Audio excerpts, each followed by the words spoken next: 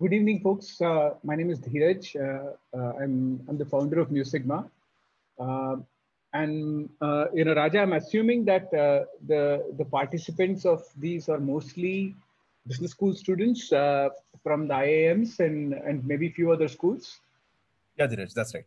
Right. So uh, the topic that was given to me was quite interesting. I think which is reflective of what many people feel probably, and or some of them are open to expressing it. Some of us are not so open, and I'm hoping some of us don't feel this way also. So that'll be nice. But this perspective of feeling anxious in current situation is quite normal. And um, and I want to maybe you know I actually typically don't like to give a talk where it's only one sided because it's not as much fun for me. So I'll do this for little time, but most of the time after that I want to see if I can get some of the panelists, some of the people, some of you guys into this panel and keep it interactive. And we could even exchange people in the panel depending on if some other people, some other people want to come on board. Uh, I think you know there is as we are going through what we are going through, I want to reflect upon a few concepts. Why those concepts are important? Because I'm going to build my argument based on those concepts.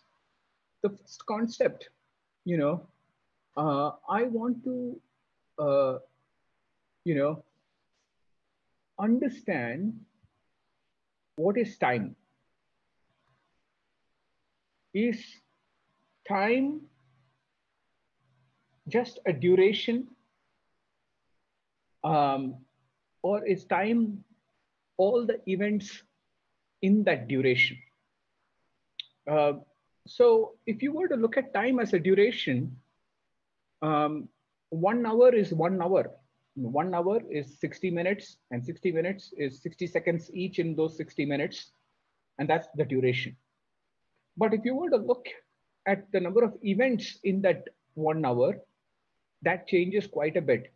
And it becomes directly proportional to our ability as a society to produce, transmit, and consume events. And you will appreciate the fact that with technology, with progress, or I don't know if we should necessarily call this all progress, but let's assume for a second that it is progress. And with all of this technology, we've been able to remove friction, and through which we've been able to fit more events in a certain duration, which which brings me to the point that our definition of time should be very different when we look at if we look at it as all the events in a certain duration. With that premise, I'll build my second part of my argument, which is the fact that we are experiencing time more and faster. We have moved from a world where time was in the backdrop to a world where time has become in the front drop, in the front landscape. Um, uh, and if you get to know me a little bit, you'll know that I take a lot of my inspiration from physics. In other words, we have moved from space to space time. And why do I say that? Well, the world before the information age was the industrial age.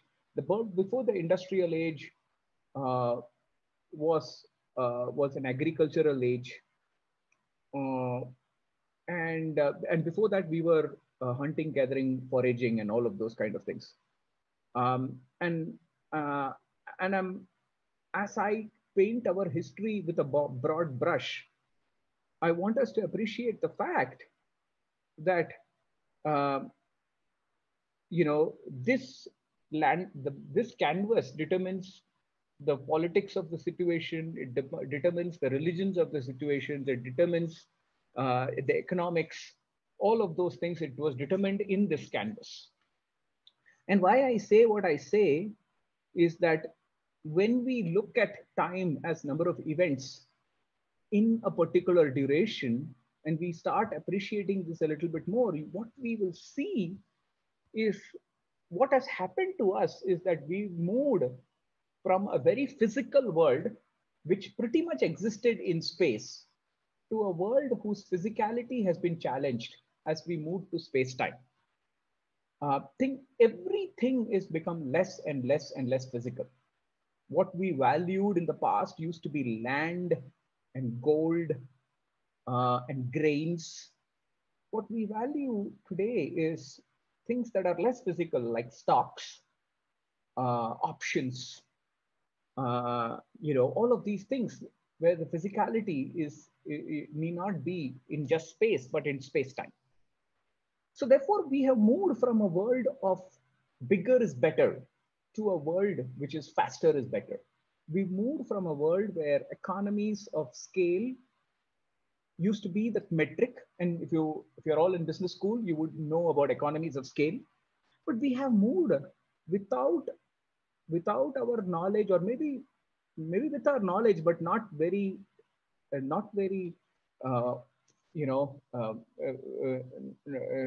in the background, we moved to economies of speed.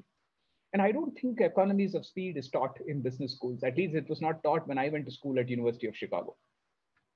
So with that perspective, I want to state that understanding the canvas on which we sit is very, very important. We are now sitting on a canvas of time. We are sitting on a canvas from space to space time. We are sitting on a canvas which used to be economies of scale to economies of speed. We are sitting in a canvas which used to be bigger is better to faster is better. So everything we view in this world has to be with that perspective. You cannot talk about change without talking about time.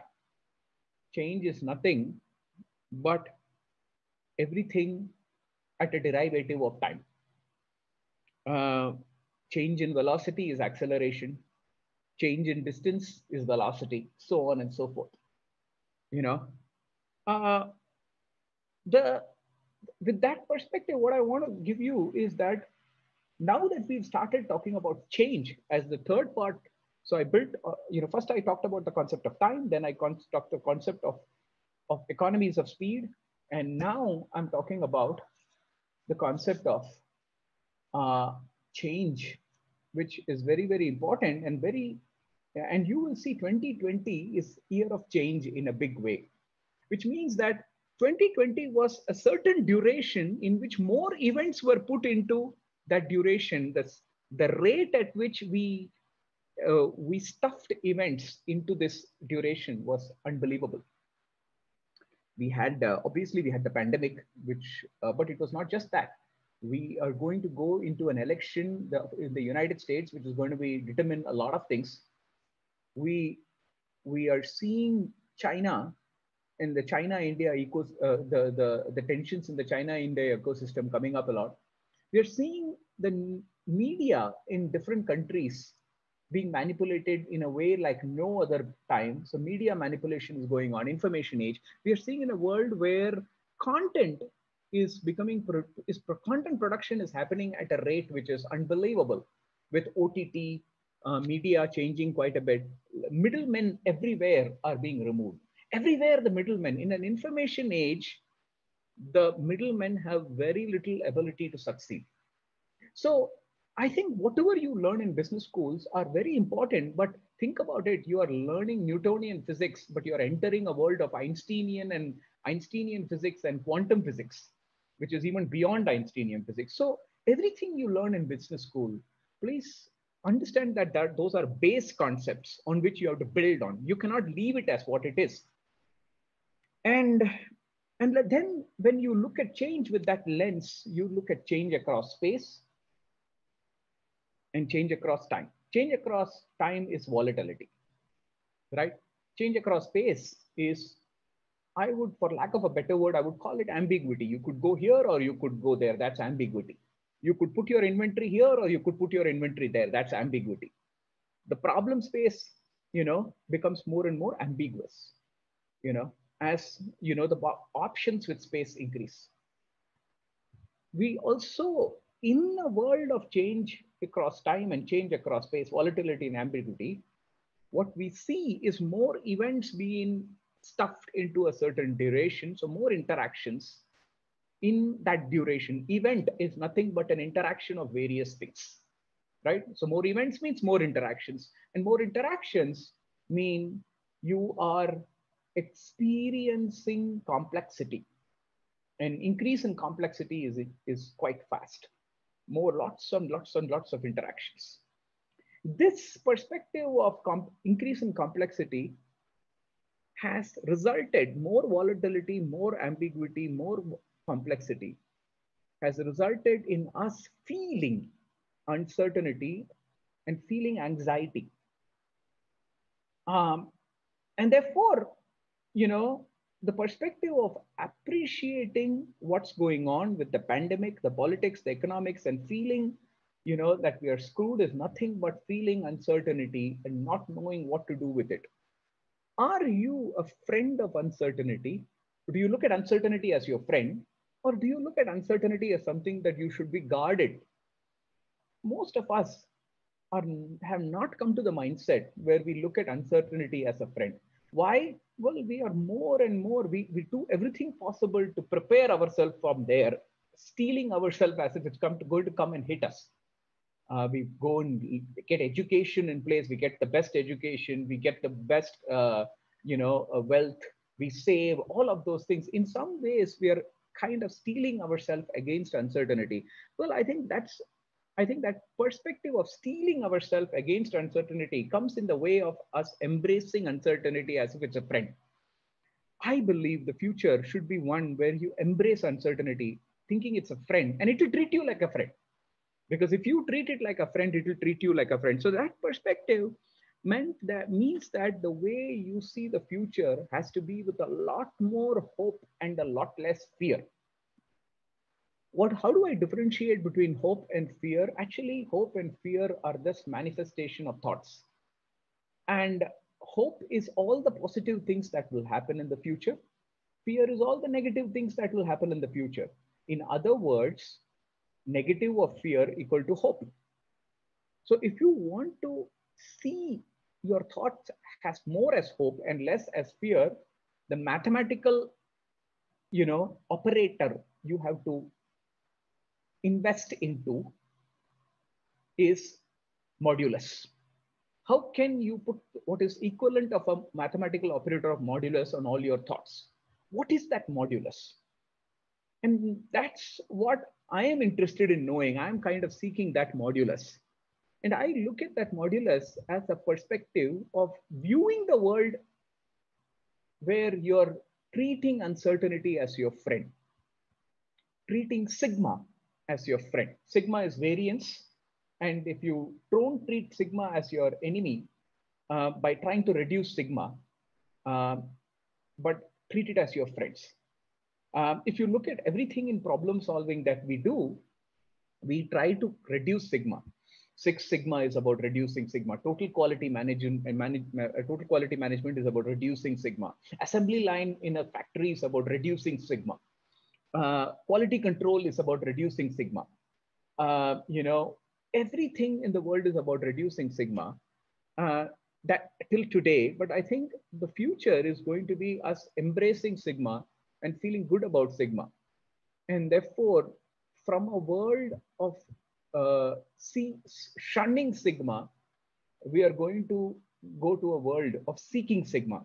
And I'm going to put an ad for my company in this quickly. It's not about mu shunning sigma. It's about mu seeking sigma. Mu meaning your expectations or mean, shunning sigma, which is variance, towards a world which is mu seeking sigma.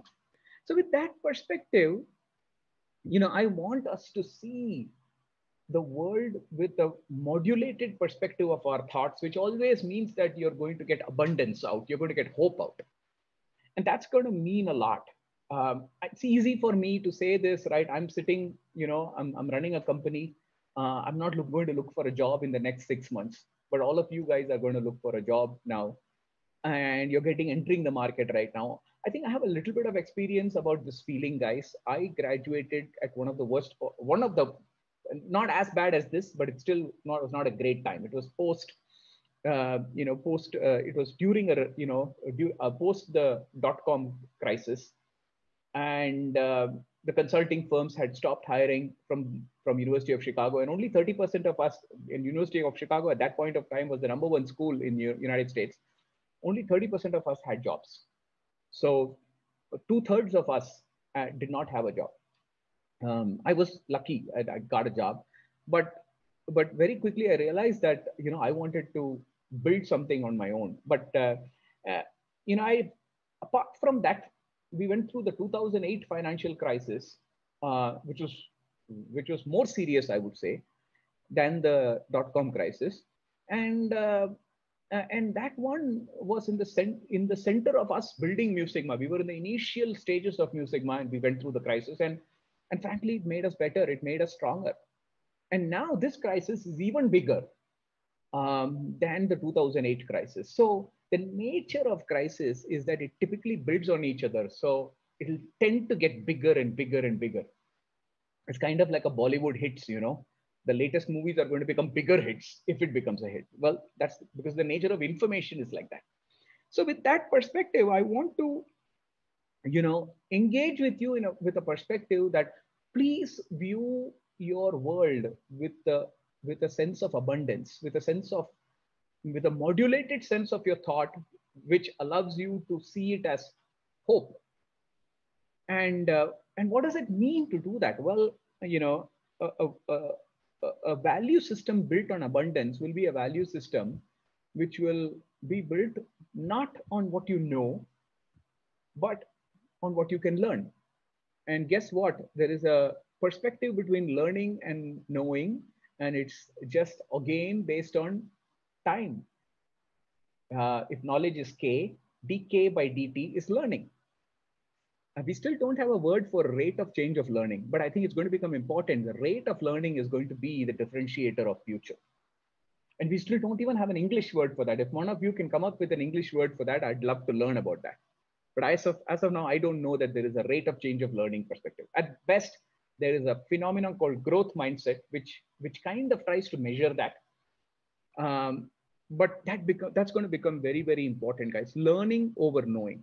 And then if you think of learning over knowing as your ground first floor, your second floor then becomes experimentation over experts. Today, you feel good about going to a IIM, which is an amazing institution, but take it lightly, please, because it's whatever you know is going to be, it's only going to be possible to do more with it if you can try out different things in a world which is filled with change. So experimentation is going to become more important than experts. And the third perspective is this world of experimentation is only possible if you can view the world from a lens of interactions and not from a lens of secrets. Secrets are a world which thinks that I know a little bit and I'm going to keep it to myself. Well, if you know, whatever you know, share. And as you share, if you encourage other people to share, and that changes, that interaction space changes, and that makes us all see new things faster. So interaction property is going to be far more important than intellectual property. So the new IP is interaction property. So this grounding principles is something that we stick to at Mu Sigma, and we solve problems with that perspective.